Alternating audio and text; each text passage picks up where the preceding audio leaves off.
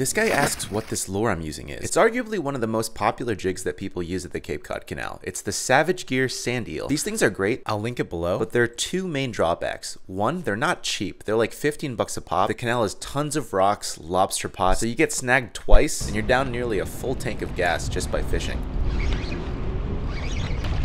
Second, it's a soft plastic, which bluefish just chew straight through. But even without bluefish, oftentimes the tail just falls apart after a good amount of fish. Compare that to the bucktail, which is just a hook, weight, and deer hair. Also, just personally, when I can, I just try to not throw soft plastics, just because I feel like there's enough plastic in the ocean, but that's just me.